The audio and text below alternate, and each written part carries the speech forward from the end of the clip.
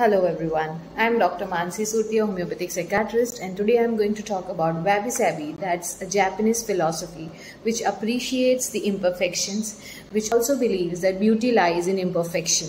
It accepts wholeheartedly all the imperfections, incompleteness and impermanence. This could be very well correlated with kintsugi, which is as well a Japanese art of joining the broken pieces of the crockery or the tea bowls with a transparent glue or invisible glue and highlighting all the cracks with some paintings, which means the philosophy of kintsugi is highlighting all the imperfections, all the broken pieces.